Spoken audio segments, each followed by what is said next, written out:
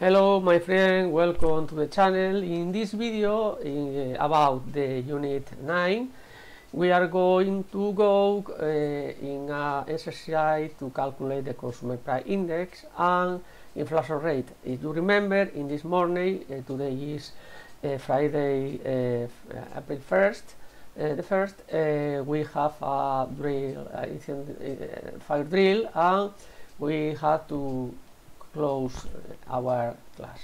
Now I go to do this exercise.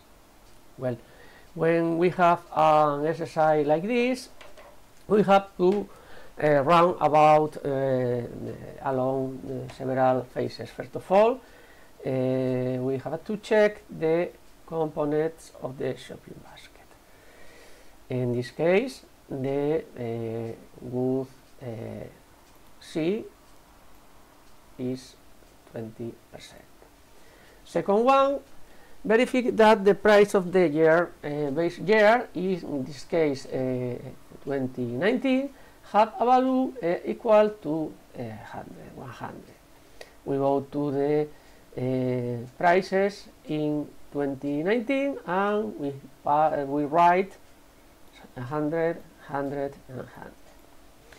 The next phase is calculate the CPI from every year.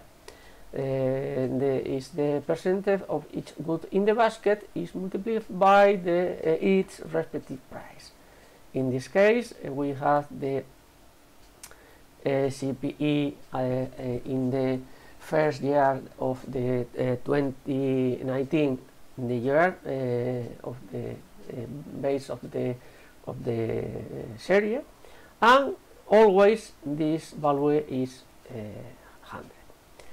Second one, the next year 2020, the result is 103.3, and finally the CPI in 2021, the value is 107.9. Well, we have this value, and now the next phase is finally the calculate the inflation rate for each year is calculated with respect to the base year 2019. We have to use this operation. Is a rate like productivity or another type or kind of variable in economy. And for example, the value of the inflation rate 20 several or respect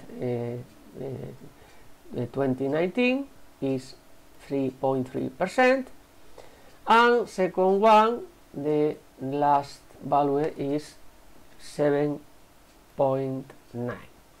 With this value of the inflation rate, we could go to a coordinate axis and put in the axis the years of the series, and in the ordinate axis put the value of the inflation rate. With this line, we have the developed of inflation rate, for example, in Spain for the last 3 years. Well, my friend, this is the exercise like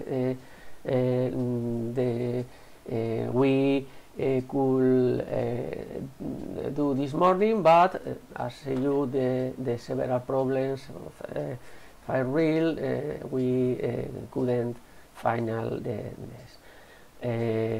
I hope, I wish this exercise could be good for you, and I will see you the next Monday in class, and we'll go to